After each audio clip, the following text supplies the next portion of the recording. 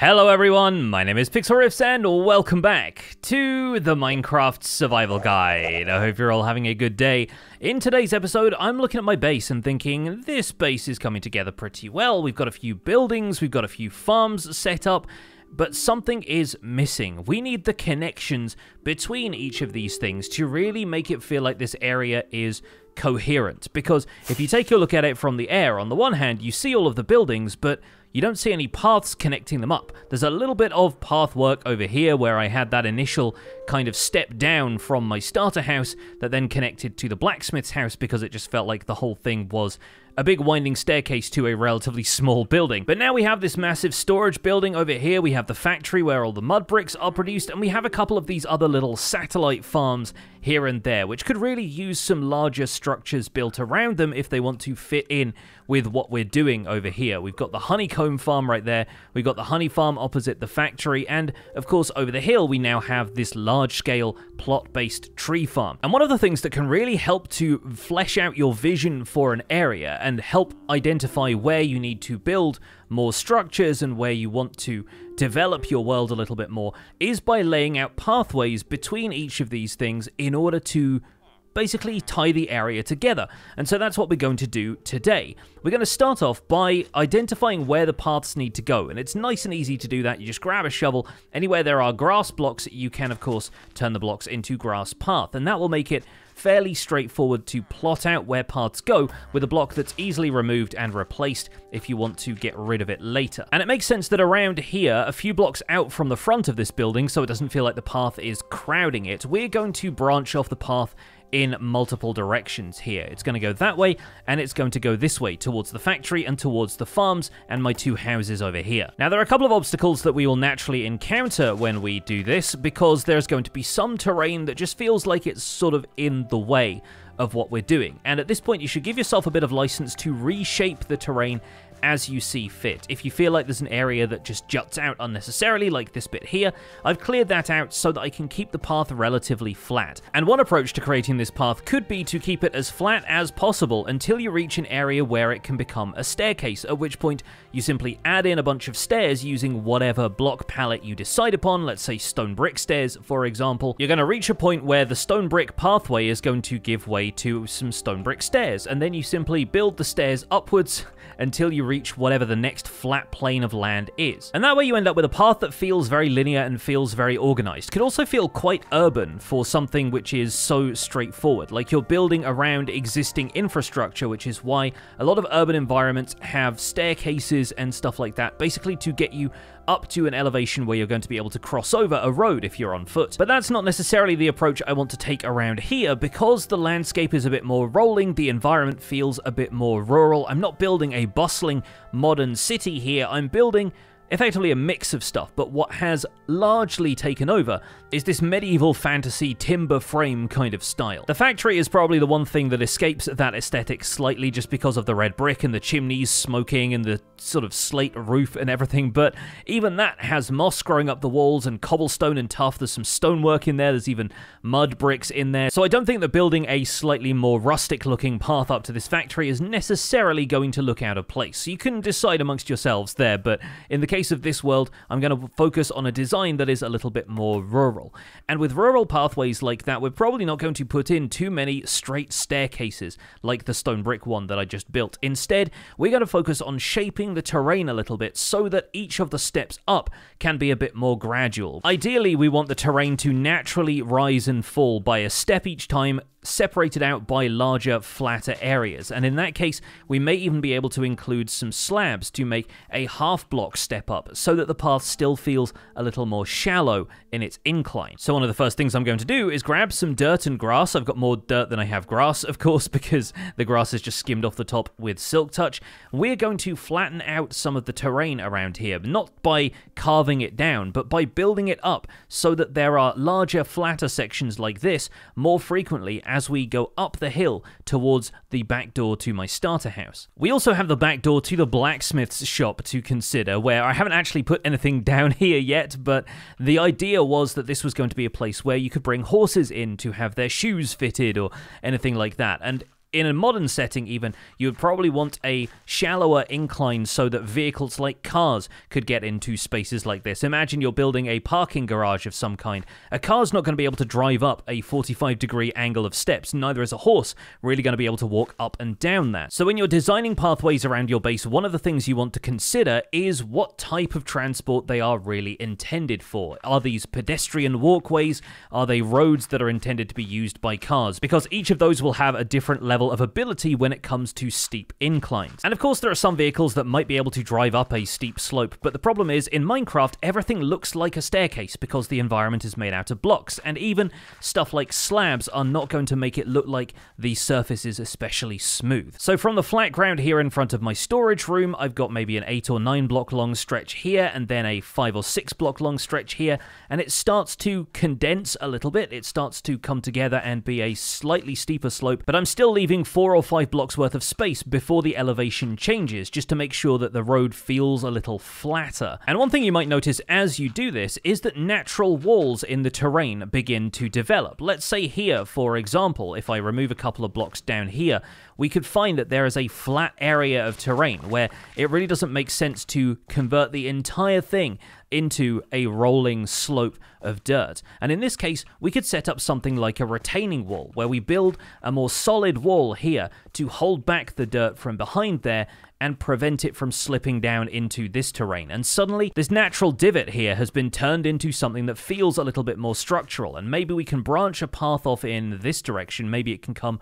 out from here at a diagonal leading into this space, and it feels more enclosed than the road that takes you up to the starter house up here. Now these are going to feel like bold choices at first, because structurally this kind of cuts me off from just being able to hop up here towards my storage room from this area down here where we might build another farm or we might build another house. And trust me, I am notorious for building roads like this and then not really using them. Like, I will jump over walls, fly over stuff instead of walking around on the ground. But for the coherent nature of the area, for the fact that this is a base that's meant to look like a living and breathing environment, paths like this really are essential for completing the picture. So going back to what we were saying earlier, the back door to my basement in my starter house is clearly meant to be a pedestrian entrance. It sort of feels like the tradesman's entrance. There's not even a window in the door to indicate what's inside, so this is going to be more of a private area. So this naturally feels like we should have a more structured entrance to it and make it so it's implied by the style that we're building in that this can only be accessed on foot. So while our main road can travel along in this direction, we're going to take a branch off that road, and it is here that we will actually put in a deliberate stone staircase. So it feels like this is something that you wouldn't drive a vehicle or a horse up. This is something that is going to occur at a 45-degree angle as somebody steps up to enter the back entrance of their home. Another retaining wall type of thing here can make this area feel a little bit more private as well. It's a little bit more developed, it's been built on, maybe there's like a little back entrance sort of porch area over here. We could even put in a couple of barrels and whatnot just to add a bit of detail here and make it feel like this is a utility area. It's just somewhere that people go to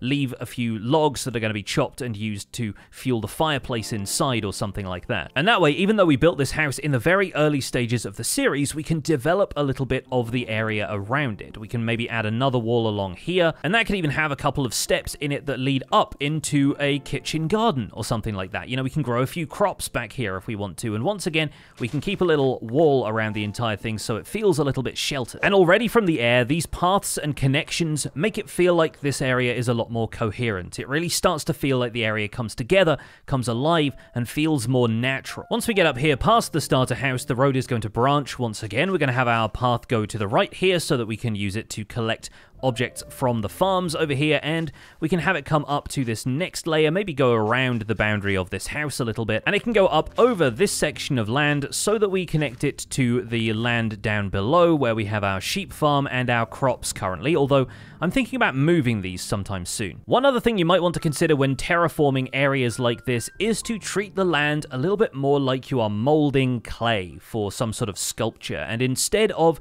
just erasing and flattening the terrain, consider taking these blocks and moving them elsewhere and using them to shore up some of the areas of terrain that you feel need it. Using the same technique as we used down there, we can maybe pull this section of dirt wall here back and we can build that up so it's a little taller, and that can be another good spot for a retaining wall. This time we're going to make that one out of tuff, because I think tuff feels really good as like dry stone wall. But in that, I'm considering also throwing in a little bit of rooted dirt and maybe some packed mud as well, as examples of area where the dirt has seeped into the stones, even though it's not quite pushing through. So I'm going to build that up alongside here, and this path feels a little bit more intimate since it's around the back of this person's house, so we don't need to worry about it being too wide. We'll put the tuff and the mossy cobblestone along the bottom of the wall here, just so it feels a little more supported by those chunkier bits of material, and the mossy cobblestone can represent where the grass here has grown up, or some slightly damper sections of wall have left a bit of moss growing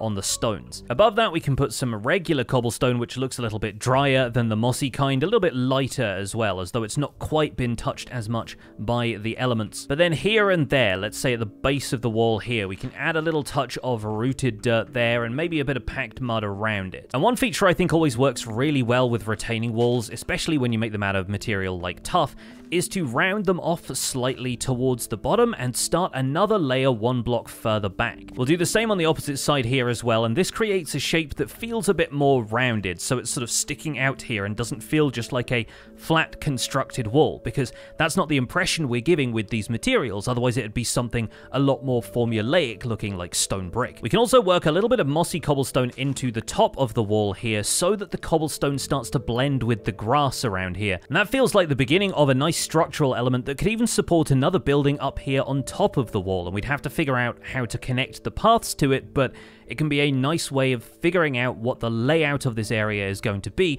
and where your next builds can go. Once you start putting in these infrastructure elements, you can sort of understand where the logical places to build next are. And in the meantime, we can fill up the area behind this retaining wall with a little bit more grass and dirt. Now, when it comes to figuring out a palette for the path itself, we're going to operate on a couple of different principles. The first being the kind of road that we might expect to see around here. It's a sort of rural environment, but you'd still want pathways and roads to be made out of solid material. You know, you could have dirt tracks, and, you know, we could use plenty of stuff like the path blocks that we have here already, mud bricks, packed mud, rooted dirt and coarse dirt, that kind of thing, to make it feel like there were, you know, horse and cart tracks around here.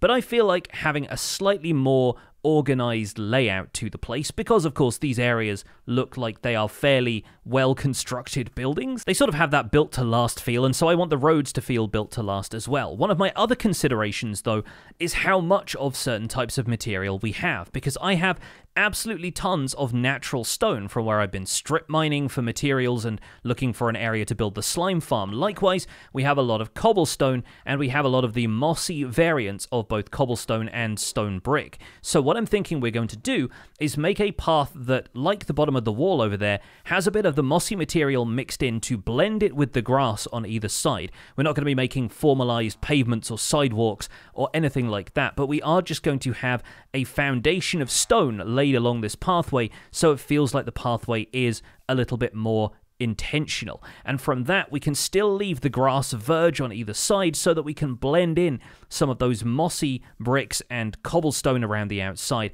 and make it feel like the grass in the terrain has slightly overgrown the path, but it's still functional and usable. So we're going to grab a couple of stacks of natural stone and cobblestone, and from here we're going to start replacing some of the blocks of the path here with the stone blocks. But we're going to be detailing this as we go, so instead of leaving too many large open areas of natural stone, my preferred way of texturing paths like this is to avoid a situation in which it feels like every other block is replaced with a different material, because then you get this checkerboarding kind of effect, which can work in the right circumstances, but for an organic feeling path like this, it feels a little bit too deliberate. It feels like you are literally building a chessboard with some lighter spaces and some darker spaces. Instead, we want the path to feel a little bit worn and natural, and so I'm going to mix in a bit of andesite here and there. And the way I like to mix in other materials is to think about the way a knight moves in chess, ironically, considering we want to make this not a chessboard, but a knight will move one block forward and then one block diagonally, and so you'll notice I built this pattern in here. It can move diagonally and then forward, or it can move forward and then diagonally, but you end up with this shape that doesn't feel as deliberate. This sort of broken up J shape is something that you can repeat and rotate and flip around, and it can occur in a bunch of different directions and patterns without it being too noticeable to the eye. Now, since we've started using this cobblestone around the outside, we can mix in some mossy cobblestone. We'll maybe put a couple of pieces here and here, and that will start to blend with the grass around here to make it look as though the cobblestone might continue in some directions, but it disappears into the grass, or make it look like the path nearby has been worn bare, revealing some stone underneath. So while initially it looked like this path was going to mostly be made out of stone, in this case it's made out of a mixture of other stone blocks, including andesite, which merges really well with the natural stone. Another thing you might want to consider is leaving the occasional grass block intersecting with the path like this. So it's as though the path extends outside of that, but if we wanted to, we could move some of the natural grass here. Let me grab my shears, and where it feels appropriate, we can just put a piece of grass in there as though it's slightly grown wild around this section of the path. Meanwhile, in other sections, we can emphasize the straight lines of the path to make sure that it still feels very deliberate. And in addition to that, I might cut a few of these mossy cobblestone blocks into mossy cobblestone walls so that we can start some lamp posts around the outside and give the whole area some natural lighting. Let's say right here we want to build a lamp post. We can start the base of that with a mossy cobblestone wall. We can add a couple of dark oak fence posts on top of that. Then 2 more cobblestone walls, and we'll dangle a lantern from below the second wall like so. And that feels like a rustic feeling lamppost. Feels nice and cozy for the style we've established in this area, and lights the path nicely to prevent some mobs from spawning on the roads. We might also want to consider using some leaves around these as little roadside bushes, which can help to reinforce the mossy side of things here, can help to add a little bit of roadside foliage, and maybe even form some more formal hedges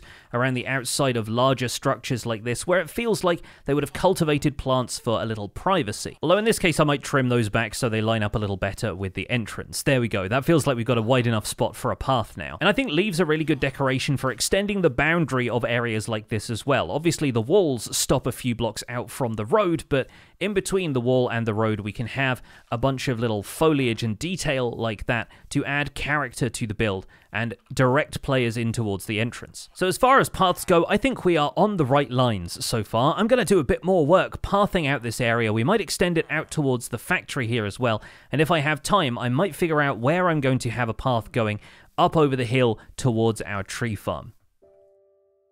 Hey folks, welcome back. So we now have a path, a kind of T-junction leading from the entrance to the storage room in a couple of different directions, and I think this all looks really nice so far. Obviously, we are by no means done because there are a lot of other places we need to connect up, and there are obviously ways in which we can lay this out to sort of forecast where we want to build in future, but we'll get onto that in just a second. For now, let me give you a brief explanation of what I've been doing over here.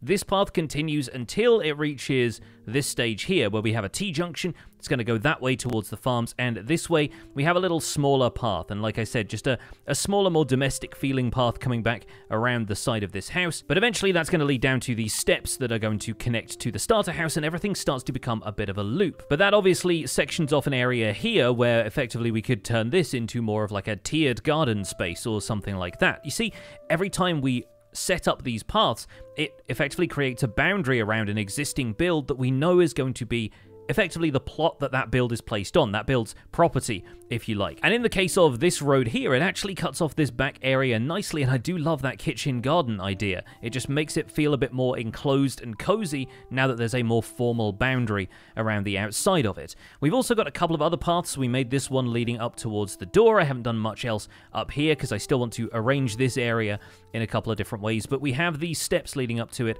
and there's a smaller section of the path connected to those, which is clearly just intended for pedestrian access. Likewise, here between the blacksmith's house and the starter house, but connecting to this area here where I set up a walkway down behind the house to begin with, I have a slightly more dirt-based path. We've got some coarse dirt in here, some mud bricks, a little bit of rooted dirt around as well, and that all gives the impression that this is more of like a dirt path that's been trodden over time, and maybe a shortcut that was used by the people who lived in these houses, so that while this road was never formally paved, it still kind of got a lot of foot traffic, and that's worn down a groove in the dirt over time, and that's what's led to this path being there. And likewise over here we have the path leading up to the stabling part of the blacksmith shop, but that's got a bit of podzol mixed in, a bit of dirt to imply that this has been both well trodden and maybe some dirt has come off the horse's shoes or the shoes of the people visiting here, and that means it gets a little bit of mud in the path there, even though it's a more formal, wide path like the rest of the ones we've been working with. Out in this direction, we've got this section over here, which just leads towards the factory on one side and towards the tree farm on the other. And it makes sense to me that I think the tree farm is just going to connect over this ridge of the hill, a little bit offset from the storage room. But that has left a fairly large plot out the front of the storage room here where we could arrange a variety of things. If you wanted to do like a little market square or something here, which would make sense considering this is effectively a warehouse containing all of the potential products that somebody could sell, we could set up a few market stalls out around here if we wanted to. That's just an idea that I'm throwing out there. It's not necessarily my plan, but it helps you consider what you could place in these plot out areas once you've got the roads in place. So I think roads are honestly a really effective tool for figuring out what you want to do with an area. Likewise here, I haven't done a road up to the sniffer enclosure over here because I'm fairly certain I don't want the sniffers to stay here. So while I could set up a road leading up to the pen, I think I'm going to save it for now, and this road style is something I can easily replicate somewhere else if we want to take a road up through here and lead it towards something else. For the moment, I've not connected up the honey farm or the honeycomb farm because I'm not entirely certain what kind of builds I want to place around these, but we will get to that in the fullness of time. But I think the coolest part of all of this is looking at it from the air, because now with the sun setting, the lamplight kind of lighting these pathways, you really get the impression that this area is connected. It feels a bit more like a community. This feels a little bit more like a high street of sorts, although that's not exactly what I have in mind for it, but it feels like a well-traveled road that connects up all of these different landmarks that we built up in the area so far. And I really like that. I think that's a very cool thing for the area. And as you can see, the lampposts are doing their job at keeping these areas of light where mobs will stay away from this road because they're not going to spawn in this area as frequently. Now, the lighting is not 100%. Like right here by the storage room, there are probably a couple of areas where the light dips down to 0 block light, and so naturally we are not going for full coverage here. We're going for something that feels a little bit more scenic and a little bit more in keeping with the technology of this area, right? Timber frame houses with stone foundations, a little bit of cobblestone around still, kind of makes sense that we're not using super advanced looking light sources. We're using rustic lanterns for the whole thing. But this is part of the reason I haven't grid torched this area to make sure that no mobs will spawn, is because I want to approach the lighting in more of a way that enhances the vibe around here, enhances the scenery and the feeling that we want from this area without the entire thing just being lit up in a very sterile and straightforward way. And of course, during the day, you don't get to see the lighting in the same way, but you do get to see the road itself. And I think this is a really great way of tying things together. I'm planning on using this road style throughout this area, but this is, of course, not the only way you can plan this stuff. Like, if your settlement is a bit more modern feeling, if you're trying to build something that feels a bit more like a contemporary suburb, you can consider using a variety of different materials, like, let's say, black concrete powder. Black concrete powder is a perfect substitute for something like blacktop, like asphalt, like the kind of thing that your typical road in a suburban area is going to be made out of, or a highway, or something like that. And you can just as easily put in some white road stripes or yellow road stripes if they are more common in the region you're trying to emulate. But the thing you have to bear in mind at that point is scale, because naturally you want to have a stripe of road made of some sort of black material with the white material down the middle. But it is unlikely that whatever roads you're used to are going to have a 1 meter wide white stripe down the center. So you have to take some creative liberties when it comes to scale, and you're probably going to scale these roads up so that they are basically 7 or 8 blocks wide, maybe 9 blocks wide, so that the strip of white in the center looks like it's marking out a lane to scale when you look at it from further away. There is really no getting around the fact that when you're on the ground, the scale is going to look kind of awkward, but often that's not what we build for in Minecraft, because as I've said about the builds in this area, one of the reasons I'm building on such a large scale, and one of the reasons that I haven't done too much interior work, is because the majority of the time, I'm going to be seeing these builds from the outside. But that is where paths like this and this exterior infrastructure really goes the extra mile into making this area feel lived in. Hopefully some of that made sense, and hopefully it's going to give you some inspiration for how to work on the roads around your base area. I'm going to go ahead and do a bit more of this before we wrap up the episode. These paths and roads are just something that we will work on quietly in the background as we string together some of the other things we're going to build throughout the series, and they're going to be an essential key to making this world feel a lot more connected.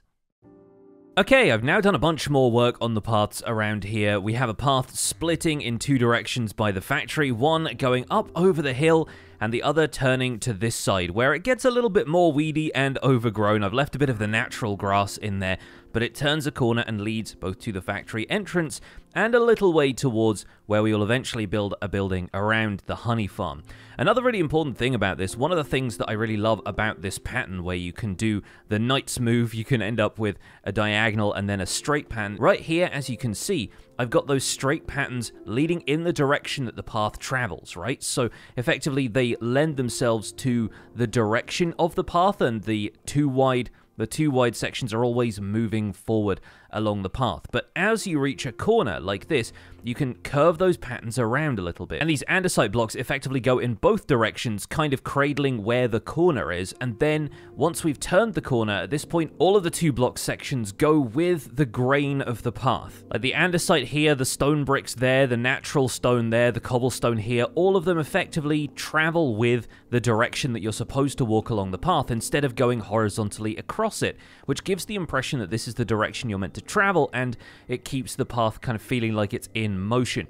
Once again, here I'm using that pattern to turn a corner, and this section here once again is the same sort of pattern. It's andesite right there, stone brick right there, stone here, and another andesite patch over here. I've done the same thing with the cobblestone leading into the factory, so that's one thing you can do with that pattern that's really helpful for guiding the player a little bit more, is by making sure that the straight patterns inside those patterns always run in the direction that you want the player to travel. It's very subtle, but it does the job. Now, we get over to this section here, and this is a part that I'm thinking about revising, because if we're going with the idea, as I mentioned before, of this being a broader transport road where, you know, carts and horses and whatnot could travel along here, this is a pretty steep hill for them to climb. The natural topography of this hill sort of prevented me from taking any other approach, because to make the path sections any wider, any deeper, I would have to cut deep into the hill, and we'd end up with a path that effectively started to feel like a tunnel after a certain point.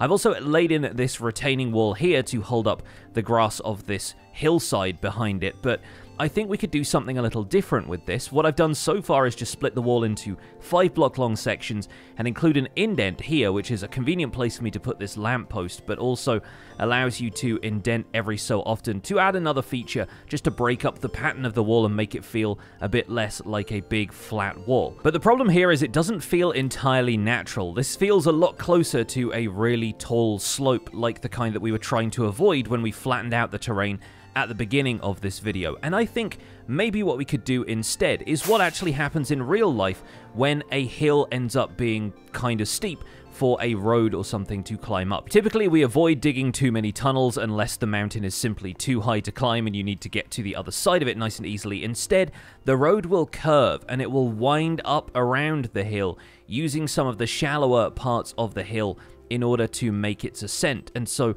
what we end up with is a looping section of road that's a lot easier for horses and cars to travel. I do a little bit of cycling in my spare time when the weather is good, and I would much rather go around a couple of bends, even if it takes a longer overall distance to get to my destination, than I would to travel up this enormous steep slope. The other factor I have to consider is that just underneath this ridge of the hillside here is the redstone for my piston door that we added in the episode about slime blocks. So that goes underneath where the road currently is, and we can't really cut into the slope here anymore, otherwise the road is going to be very visible once we start doing something with the inside of that area that's currently behind the piston door. So instead, we're going to come off the road about here, and we're going to start curving up around a slope that we can dig out a little bit here, since there isn't currently anything built underneath this, and we can curve the road around along this hillside so that it connects to the top of the hill with a much more shallow climb. Meanwhile, on the other side, I have connected this road up to some of the farms, and I wanted to show you something kind of neat about the intersection between these two buildings.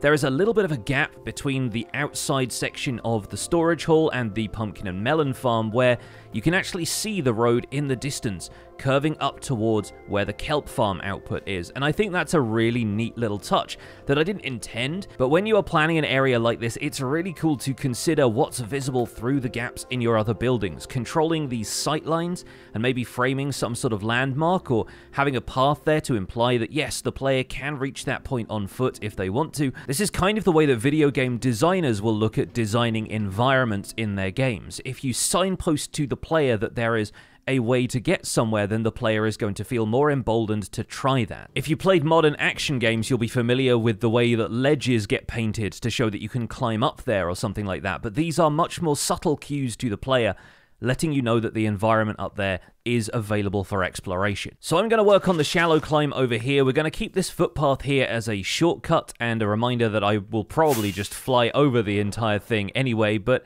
honestly, I'm really happy with how the paths in this area have come together thus far. And later, with a little bit more work, we have this path cutting into the hill and going around to meet up with the walking path on the other side. And I think that represents a much more shallow slope that would be a little bit easier for horses to handle if we're dealing with the technology of the, I don't know, era that we're working with, although I don't know if we're really sticking within a certain era given the brick of the factory and everything else. But I think this works out pretty well and also gives us a nice sized plot for some other kind of build, whether we put a farm here and build something around it, or whether we just turn this into some sort of residential house. I think it'd be nice to have a few more plots like this around the area, separated out by roads, and then we can just carve one of the roads into the side of the hill here to connect it up to the house. Or maybe the entrance is over here or over there. We could even use this cutaway in the wall here as a way into maybe like a back garden of sorts, and then there's a back entrance to the house with something a little bit more private off from the walking path. I don't know, there's a lot of options, and I find that when you lay out roads like this, when you start to work on this stuff, it starts to inform your other ideas about the area in a significant way. It's also kind of neat looking at it from this angle because you can quite clearly see the path up there to the left, but the path up to the right, you can just about see the heads of the lampposts sticking out there, and I think that's kind of nice. The terrain can conceal the path as much as the path can become a feature of it. But either way, I think the biggest impact is what we can see from the air, where it really feels like some of the roads are tying the builds together, and that's really what I wanted to do with this episode of the Minecraft Survival Guide. So we're going to wrap things up there, folks. Thank you so much for watching this episode, and I hope this has inspired you to connect up some of your own builds in your world if you haven't done so already. Thank you so much for watching. My name has been Pixlriffs. Don't forget to leave a like on this video if you enjoyed it, subscribe if you want to see more, and I'll see you folks soon. Take care, bye for now.